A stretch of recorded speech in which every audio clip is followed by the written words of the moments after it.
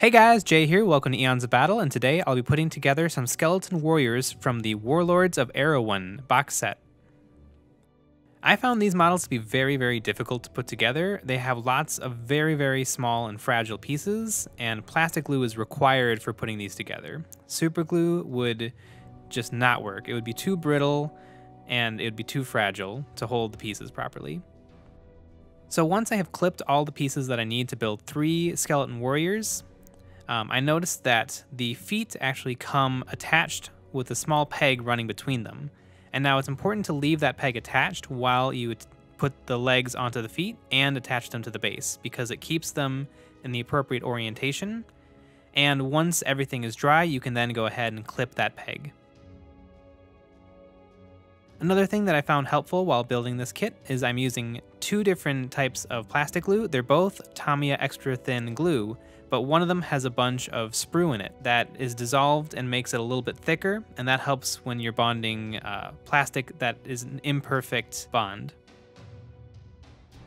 What worked best for me building this kit was I would glue everything twice. The first time I would glue it with the thick glue, and that would hold and let me pose and get the model situated how I liked it, and then I would let it set, and then I would go back in with the extra thin cement, and I would let that dissolve the joint and really help to get a good weld on all of the joints.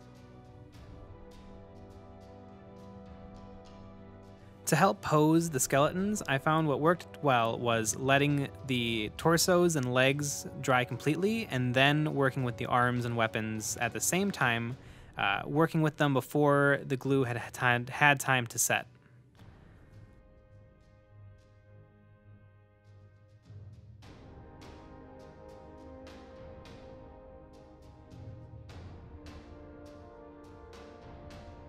Once the glue had dried, I then went in with a hobby knife and I cut out the peg connecting the 2 feet.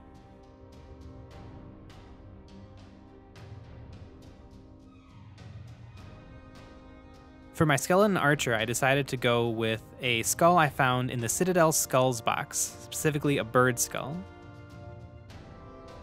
Then I wanted to add a little bit more grit to the bases, and so I applied a little super glue and then I sprinkled a small amount of sand onto the base.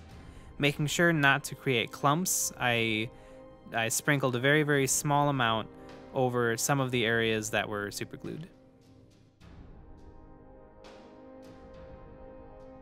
And then to finish it off, I found this spear in the kit and I used it to make an arrow for the skeleton archer.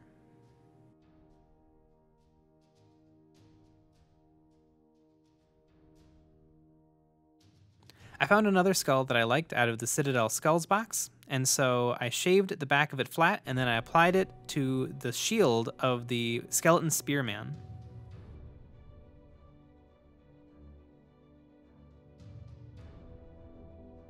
And there are 3 finished skeleton warriors. I hope you guys enjoyed the video. If you have any suggestions on videos you would like to see us do, please comment below. If you follow this tutorial, please post your work on Instagram and tag EonsOfBattle so that we can share it. Thanks for watching.